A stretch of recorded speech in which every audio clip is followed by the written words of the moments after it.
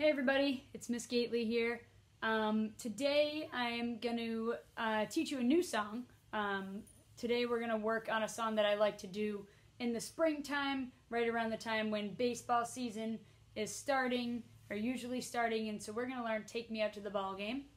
So this is probably a new song for most of you, unless you're a 5th grader and maybe you learned it in 4th grade last year. But I'm going to post the music. The music will be posted on the Making Music Matters website. Alright, so all that stuff will be on there, but we're going to go over it together today.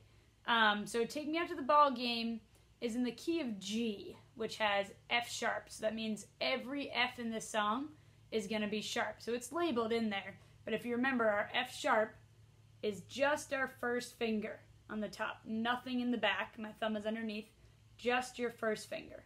Okay, sounds like this. And if you have questions on any fingerings, you can also look at the fingering charts that are uploaded to the website, or you can check out our first videos that were review, the first 5 notes, our low notes, stuff like that. Okay, so that's our F sharp.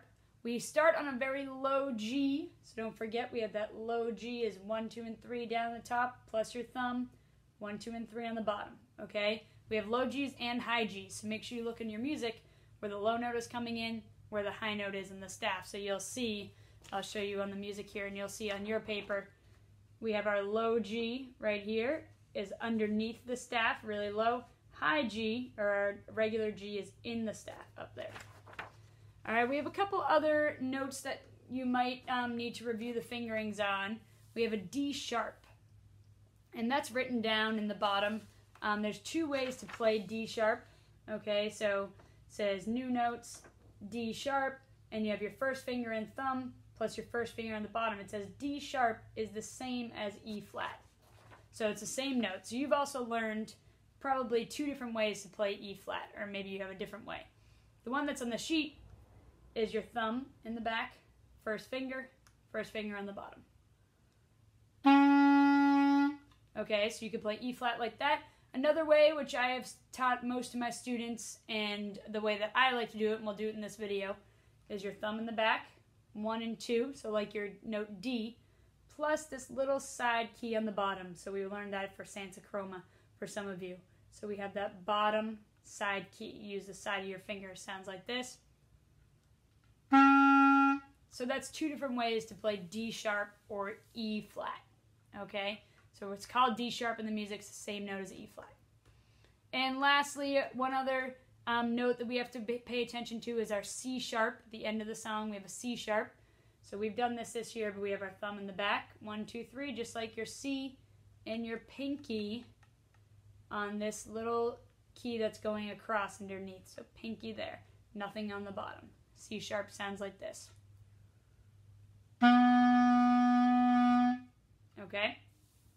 So those are the notes to watch for. We have some low Gs we already talked about. We have our low A, which we know. You can go to that low note video to review. All our Bs are B natural, regular B, not B flat. So it's 1, 2, and 3 plus your second finger on the bottom. Okay, so be aware of those. We're going to do this in 2 different sections.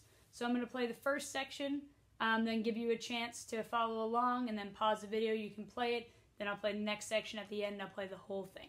All right, so here's part 1 of Take Me Out to the Ball Game. Starting on that low G. I'll stand up so you can see my fingers.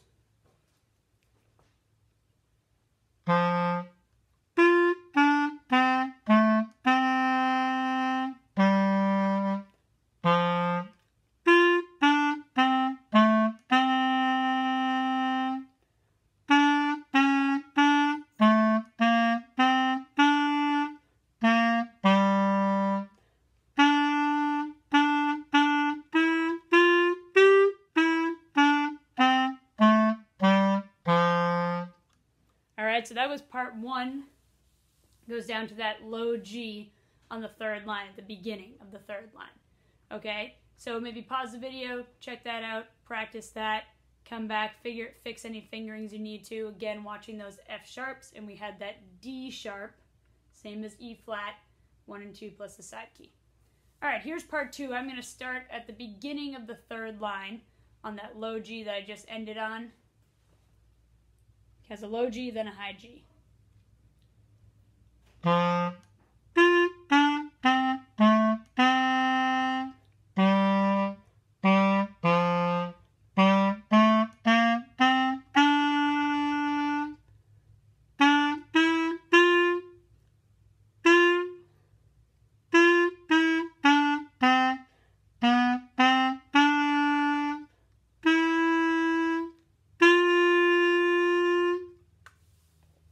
And you know how the song goes, so you'll know those rhythms, but keep in mind we have dotted half notes at the end, which are 3 beats each. We also have some quarter rests on the second to last and the last line, so quarter rests are 1 beat each. Think about how the song goes and figure out your rhythms that way. So I'm going to play it all the way through. Feel free to pause the video, do whatever you need to do to practice in between. Here's Take Me Out to the Ball Game from the beginning.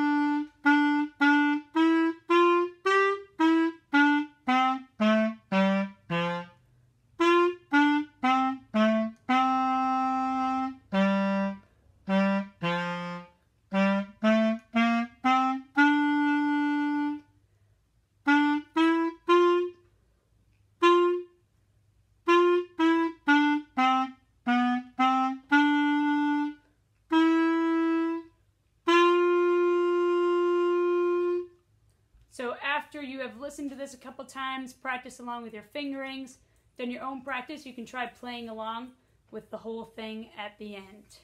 All right, thanks for watching. We'll see you next time.